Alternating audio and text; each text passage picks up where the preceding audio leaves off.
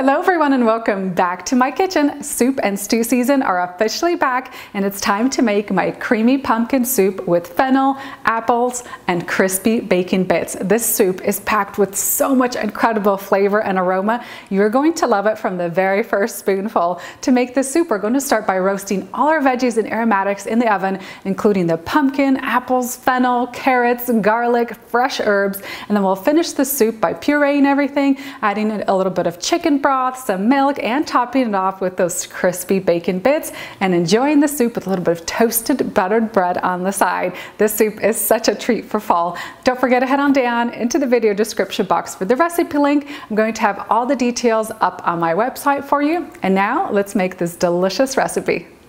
To get things started, you want to preheat your oven to 450 degrees Fahrenheit and line a large baking sheet with foil. This will just save you some extra time when you're washing up the dishes later. And for today's recipe, we're going to need a pumpkin. It's about 3.5 to 4 pounds. I think this was called like a kubi squash.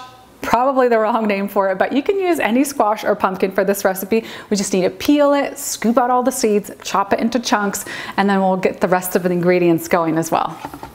Start by peeling your pumpkin or squash first, and I took the time to find the name of the squash. It's called a curry squash.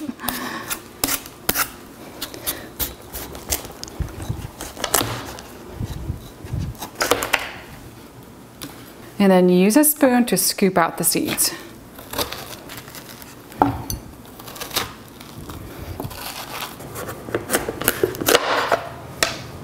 And then we'll break down the pumpkin by cutting it into sections first, and then that'll make it super easy to cube it into chunks.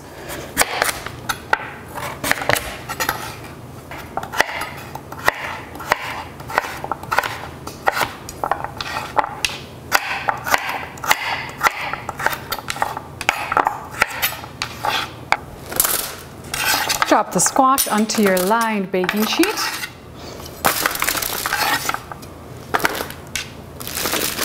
Next, we'll need 2 large apples, and I recommend peeling these.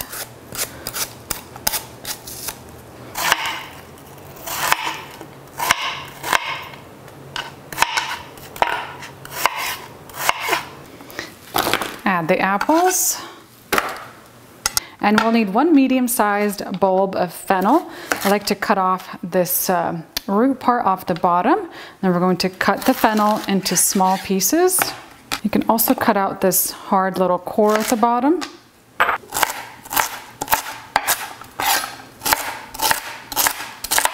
Add the fennel. Next, we'll add 3 chopped large carrots, 1 large sweet onion, and about 10 to 12 garlic cloves. I love to have lots of garlic in my soup. And now it's time to get all our veggies and aromatics seasoned. And before I do that, I'm going to drizzle them with a couple tablespoons of olive oil. You can also use melted butter. It's going to help all the spices really stick to the veggies. And then to add extra moisture into the roasting pan, I'm going to start with about 3/4 cups of white wine. I'm just using a little crisp, dry Sauvignon Blanc. Pour that in. And we're also going to add in about 3/4 cups of chicken stock or chicken broth. And then as the veggies roast, the extra moisture is going to help them soften faster. And a little splash of some maple syrup because I think, I think it's the perfect addition for any fall recipe. We'll start with 1 tablespoon of fresh thyme, a tablespoon of fresh oregano, a tablespoon of fresh rosemary chopped, 1 teaspoon of dried oregano, and 1 teaspoon of dried basil. I also loved smoked paprika, so we're going to sprinkle about 1 teaspoon of that over our veggies. It's going to add a really delicious aromatic smoky flavor. Season very generously with sea salt.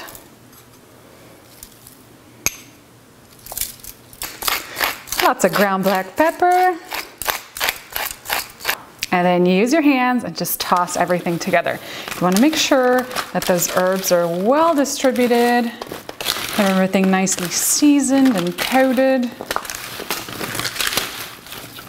And before this goes into the oven, it's super important to cover the pan with a sheet of extra wide foil to really trap in all that moisture so the veggies and the aromatics just cook faster.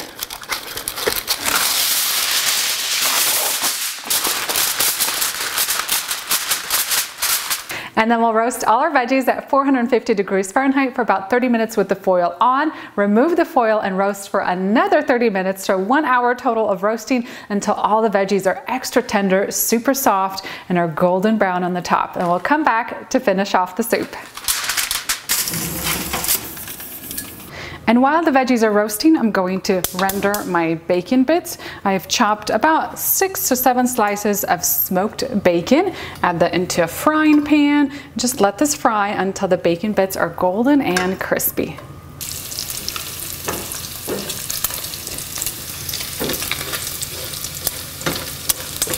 And once your veggies are roasted, take them out of the oven, place the sheet pan on a wire rack, and just let them cool for about 15 to 20 minutes.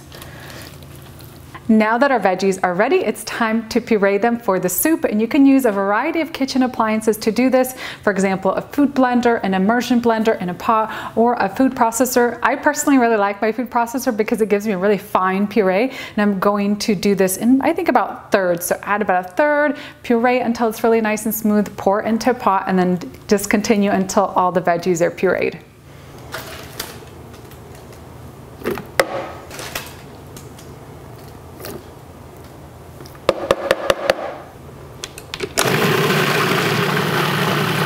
And because this puree can be quite thick, I like to thin it out with just a little bit of chicken stock.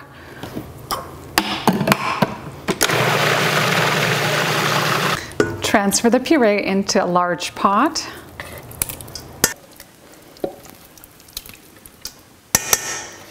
And next we're going to pour in 2 cups of whole milk to our vegetable puree.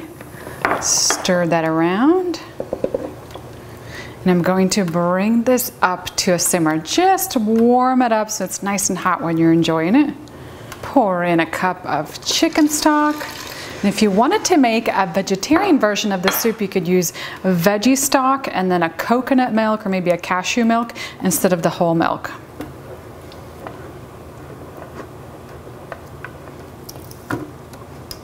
And once you bring the pumpkin soup up to a simmer, it is ready to be enjoyed. I just love the rich orange color of this soup, and the aroma is mouth-watering too. Ladle out some soup. And I like to finish the soup off with a little drizzle of some cream.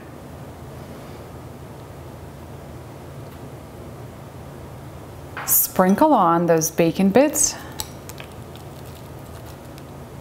And some freshly cracked black pepper on the top. And this soup is ready to be enjoyed.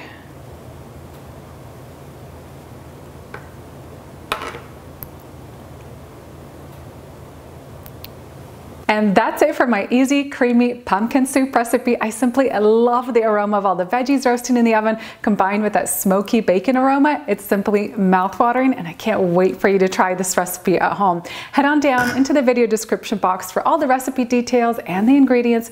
I'll have everything online for you. Meanwhile, let's dig in and enjoy. I love having the bacon bits on top. And one thing that I also like to add to this soup if I'm looking for a high protein meal is some fried ground turkey. I season it with like dried onion and garlic and smoked paprika and salt and pepper, and then I add the ground turkey to the soup. So it's a really great high protein option as well. All right, let's dig in. Oh, this looks so good.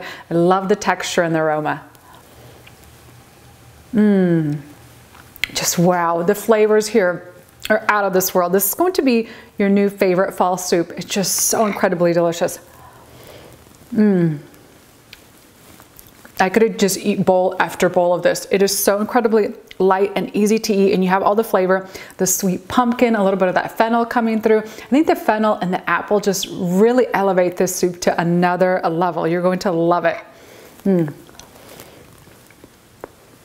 then when you get a little bit of the smoky bacon bits in there, it's even more delicious. You are going to love this incredible soup. I just need some toasted buttered bread to go with the soup, or even a grilled cheese sandwich. My husband loves to add some Parmesan cheese on top of this soup when he's enjoying it. It makes it even more delicious. I hope you enjoyed this incredible recipe all season long, and thank you so much for watching my latest episode. I'll see you next time with a new recipe.